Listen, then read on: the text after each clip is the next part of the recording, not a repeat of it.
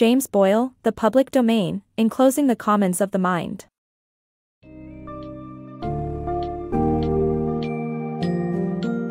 Step into the world of The Public Domain, Enclosing the Commons of the Mind by James Boyle, where the complexities of intellectual property law unveil the threat to creativity, innovation, and the public domain.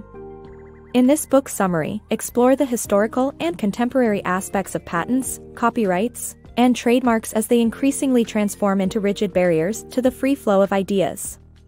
Delve into the crucial balance between the necessary protection of creations and the openness required for progress, all while understanding how the excessive expansion of intellectual property laws impacts technology, cultural, and artistic developments.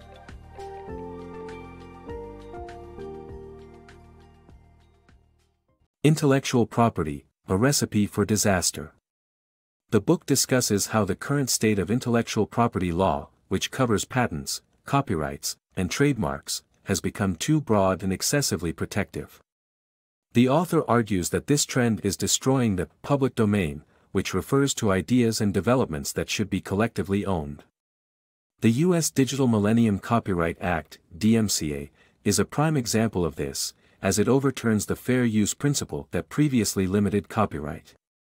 The book highlights how intellectual property law affects technological and creative development. The overly protective mindset behind these laws has created rigid and exclusive barriers around basic knowledge and ideas, which should be freely available to the public. The author gives examples of how U.S. patents now exist to protect things like peanut butter and jelly sandwiches and human genes. The author also challenges the current legal trend of protecting intellectual property at all costs.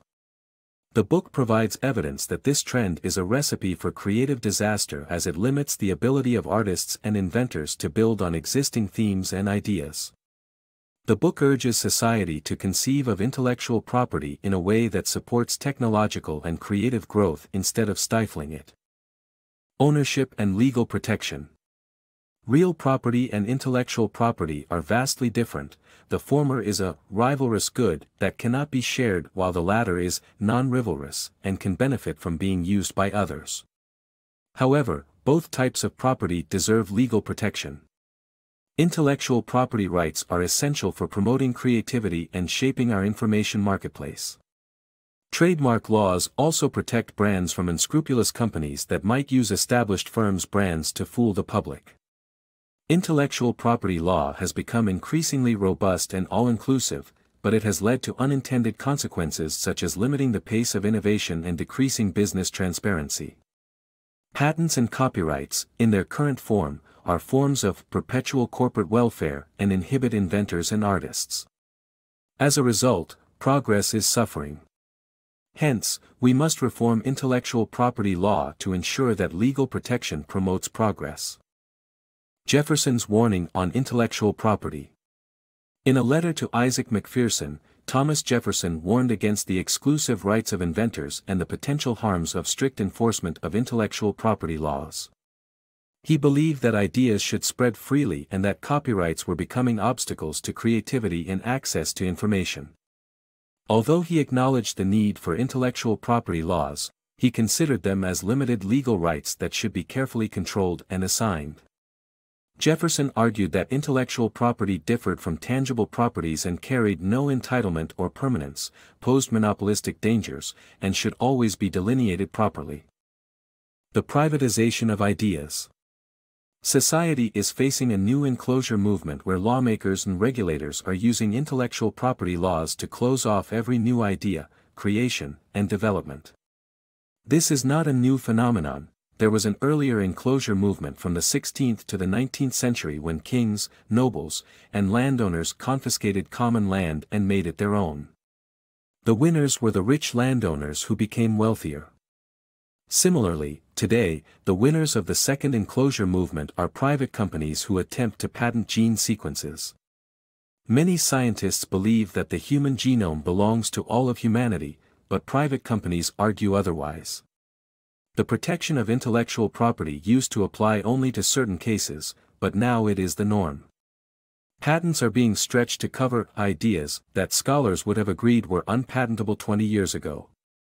The current enclosure movement is essentially a revolution of the rich against the poor, of the intangible commons of the mind. The DMCA and the imbalance of copyright law. In the era of the Internet, content providers have voiced their concerns about the ease of copying creative material online. The DMCA was ratified in 1998 to prevent getting around encryption and electronic safeguards of such material. However, this law has overturned the fair use standard, which had previously balanced copyright protection with necessary limitations. The imbalance of the DMCA endangers freedom of speech and expression. Despite this, content providers ignore the vast new markets and distribution opportunities that the Internet has opened up. They believe that the Internet should be strictly monitored, restricted, and penalized, rather than being free, open, and accessible. Copying in a network society, however, is not only easy, but necessary for transmission, storage, caching, and reading. The DMCA may make lending music or copying small sections of digital creations illegal in the future. The challenging equilibrium of copyright law. Copyright law intends to encourage creativity by providing financial benefits, but finding the right balance between rights and restrictions can be difficult. Music is a tough area for copyright law to regulate because it is additive. The content, publishing, and distribution industries have always dictated copyright legislation. Ray Charles's hit song, "I Got a Woman," sampled a 1904 gospel song by Will Lamartine Thompson. Fortunately, Thompson's copyright had expired in 1955. Current copyright laws unduly constrain musicians and artists from building on earlier works and musical traditions, impeding the development of popular genres like jazz, soul, rock, and rap. The book excerpt explains that copyright law is meant to promote creativity and provide financial benefits to artists. However, finding the right balance between rights and limitations is challenging. Music is an especially difficult area for copyright law to regulate because it is additive. Artists generally build on the works of those who came before. Influential music genres such as jazz, soul, rock, and rap may never have developed under current copyright laws. The author also sheds light on how the content, publishing, and distribution industries dictate legislation. This imbalance has unduly constrained artists to an extent where building on earlier works and musical traditions is challenging. The author shares an example of Ray Charles's hit song, "I Got a Woman," which borrowed from a 1904 gospel song by Will Lamartine Thompson. Fortunately for Charles, Thompson's copyright had expired by the time he released the song. However, if Charles had written the song under the current era of robust intellectual property protection, he would have been in violation of copyright laws. The truth about intellectual property.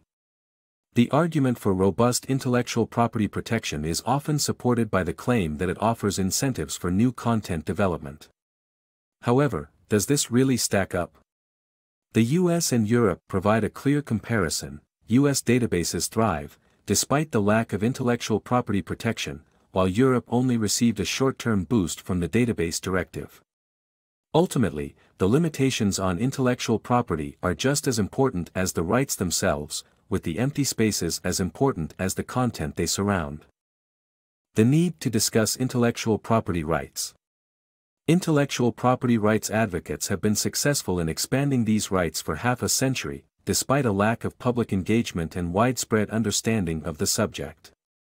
This trend is likely to continue, but the implications of intellectual property for culture and technological progress are too significant to ignore.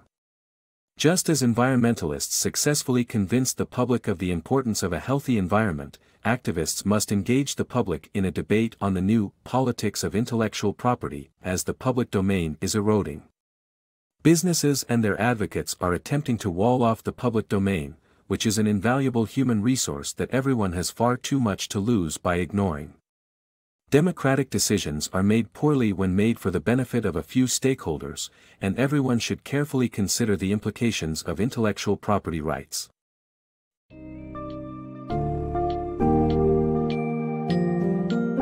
As the curtain closes on the public domain, enclosing the commons of the mind, it becomes evident that the ever-growing intellectual property laws pose grave consequences for the very innovation and creativity they aim to protect.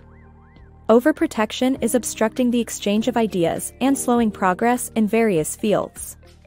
Boyle calls for public engagement to challenge the detrimental consequences of such laws, and emphasizes the importance of finding the right balance between protection and openness in the intellectual property landscape. Ultimately, safeguarding the public domain is crucial to ensure a thriving environment for collective knowledge, creativity, and innovation.